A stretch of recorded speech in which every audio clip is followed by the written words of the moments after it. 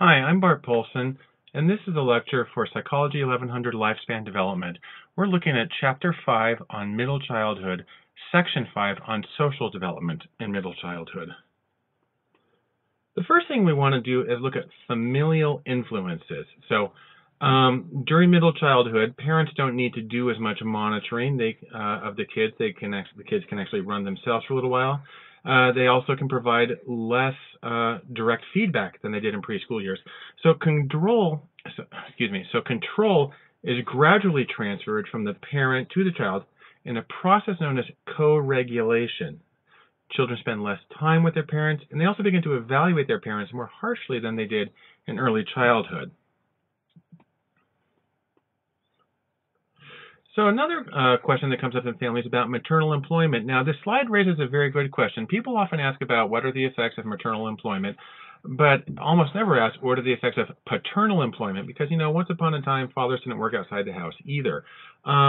Researchers exploring this question about maternal employment have found that it's not maternal employment per se that's linked with delinquency. Is that what does happen is delinquency is the result of a lack of supervision. And so that being said, there's a lot of benefits to maternal employment, and with proper supervision, you can avoid a lot of these negative things. So, for instance, the daughters of employed women are more achievement-oriented, and they set higher career goals for themselves than daughters of non-working women. Also, we should say non-employed outside the home women. Children of employed mothers tend to be more pro-social. They tend to be less anxious and more flexible in their gender role stereotypes than their peers.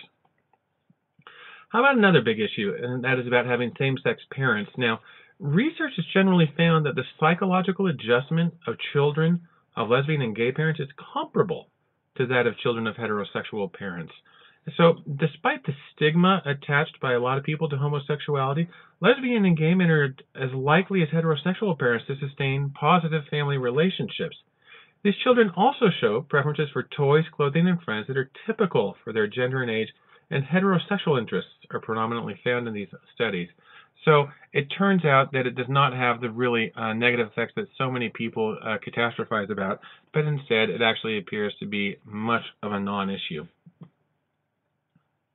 The next question is about divorce, separation and divorce in families. The effects of divorce can be extensive for children, so most children end up spending less time with their parents. They also suffer from lack of financial, emotional, and physical support. Also, they're often deprived of activities and social interactions, and their self-esteem can fall as well. A lot of this makes sense given the dislocation that's part of divorce, and really that it is very financially stressful on the families. Also, children of divorced parents are more likely to have conduct disorders, drug abuse, and poor grades in school, along with a decrease in their physical health. We need to add very quickly that does not necessarily mean that these things are the direct result of divorce, because divorce rates differ from one group of people to another, and the things that lead to conduct disorders, drug abuse, and poor grades can also be more common among families that are more likely to get divorced anyhow. And so all we can really say here, we do have this predictive relationship that co-occurs. On the other hand, how about peer influences? Peers influence children in ways that parents simply cannot. As peers share interests and skills with their fellow children, they can also afford each other practice in social skills, and they serve as sounding boards for problems and experiences. So children seek acceptance from their peers as a process of feeling normal, and this acceptance or rejection is important in childhood because problems with peers affect adjustment later on. So, for instance, most rejected children never really learn to conform to these social norms. Instead, they remain on the fringes of the group, and they actually may end up finding aggressive friends instead. Okay, now, children have differing concepts of friendship over time. So, for instance, the development of friendships or concepts of friendship starts as early as preschool and middle childhood, and they're often based on closeness and proximity. So we have here this momentary physical interaction. They're next to each other. At these early years, friendships can be superficial, easy in, easy out. It's kind of nice. Kids can adapt pretty quickly to things. That is what's referred to as stage 0 on this particular chart. Stage 1 is one-way assistance. Um, the children become less self-centered, but they choose their friends based on activities and, somebody who wants to do what they want to do anyhow. On the other hand, by the time kids get older, you get down to these other levels. For instance, level 2, it was called fair weather cooperation, or really just by ages 8 to 11, children begin recognizing the importance of friends meeting each other's needs and possessing desirable traits, so that they still look primarily for shared interests. That's what we have here in level 2. The focus is still on self-interest, and it's in level 3 that you start to get this thing where the focus is more on what works for the both of us as opposed to one person individually. Also, trustworthiness, mutual understanding, and a willingness to disclose personal information. These things characterize relationships in middle childhood and beyond.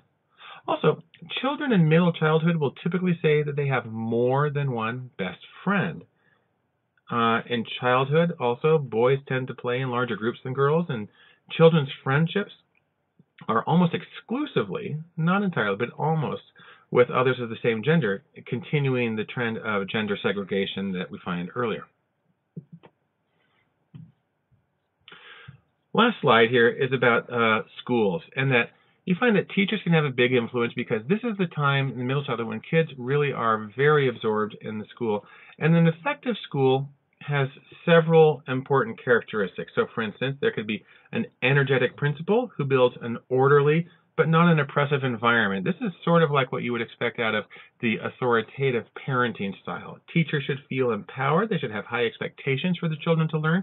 Again, like an authoritative parent. The curriculum at the school should stress academics. There should be frequent assessment of student performance. And then finally, students should feel empowered and be encouraged to participate in goal setting, decision making, and cooperative learning activities, because these build into the social competence and the personal development and sort of what we call the ego strength of a young child.